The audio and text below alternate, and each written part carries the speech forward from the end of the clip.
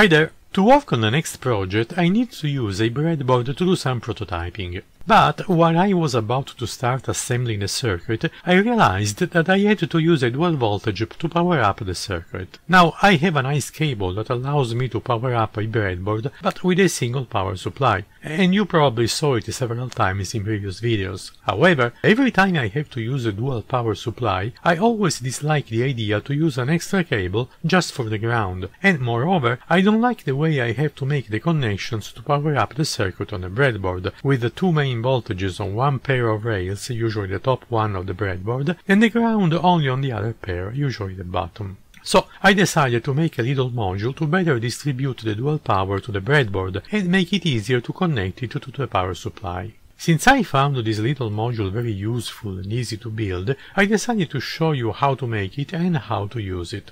Enjoy the video!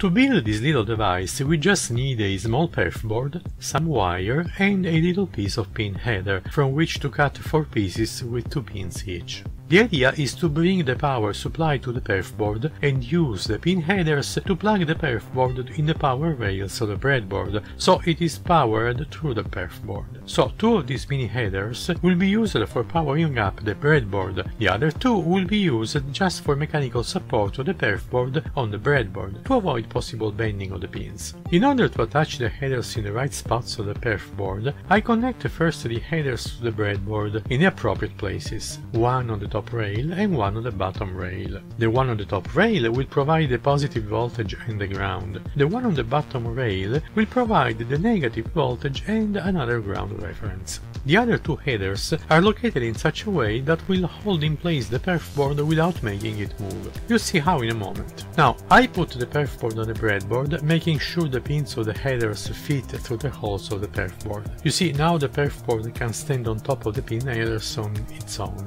And now it is time to solder those pins, so they will be mechanically and electrically connected to the perfboard. I'm just using a little bit of solder to connect the dots. You can see how I can now detach the perfboard from the breadboard, and the headers are now soldered in the right position of it.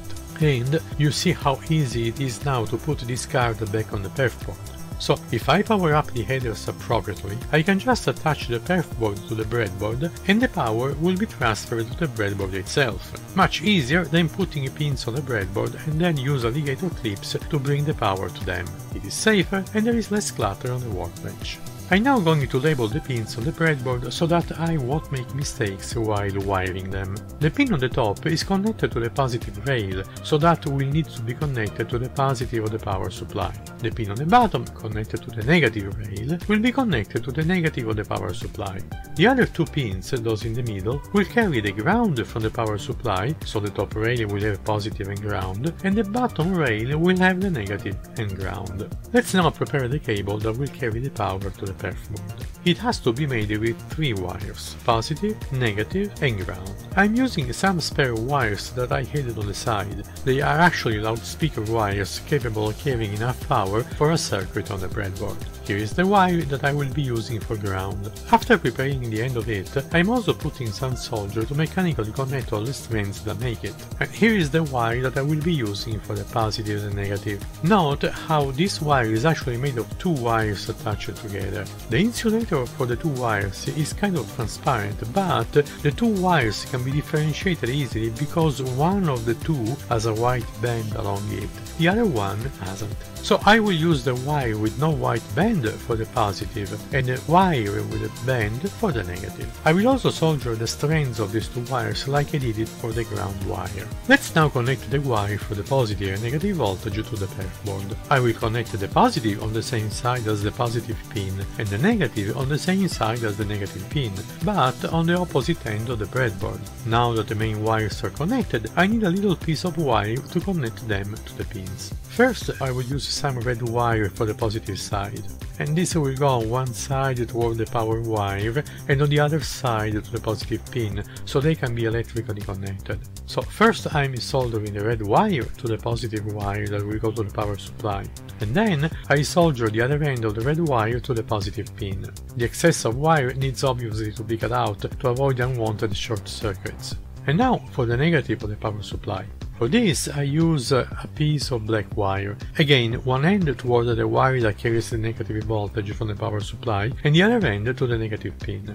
And here is a little trick to help keep the black wire in place while I solder it. And now I will connect the ground wire from the power supply. This one goes to the center in between the other two wires.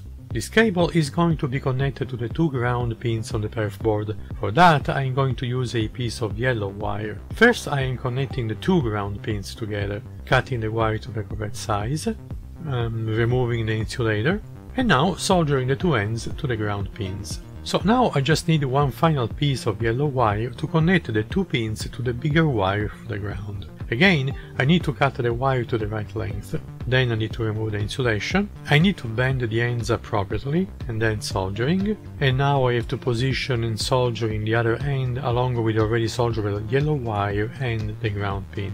Okay, so now that the soldering work is all done and all the parts are connected properly, there is one last thing I want to do to make this thing better looking and especially to avoid cluttering on the workbench. I'm going to wrap together the three wires to make one single cable that goes from the power supply to the perf board. I'm going to use some shrinking tubing for that. Something like this should be just fine.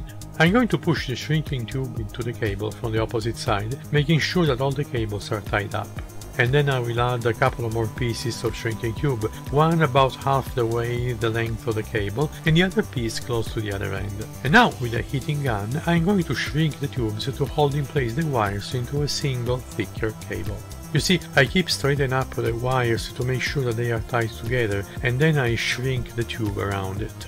One last thing now, which is to add the banana plugs to the end of the wires, so it will be easier to connect them to the sockets of a power supply. And this of course is a relatively easy job, I just need to remove the insulation from the end of each wire, then I will wrap together the strands of each wire, I will solder the wrapped strands together, bend the wires so they will make a better grip with the screws of the banana plugs, and put the two parts together. Now, since I only have red and black banana plugs, I decided to put a piece of yellow tape around the banana plug for the ground connection. This way I will be able to distinguish it from the banana plug for the negative voltage.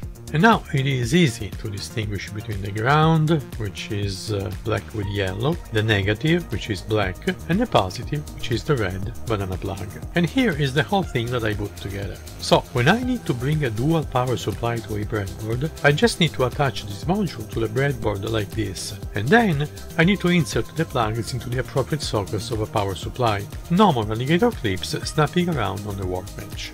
Before declaring this project concluded, I had another change of heart. What if I forget that the yellow tape means that that wire is the ground?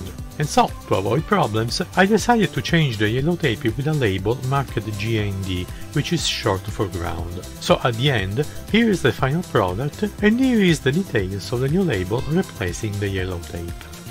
And there you have it. How to get sidetracked from a project just because I got an idea for something else that will actually turn out very useful.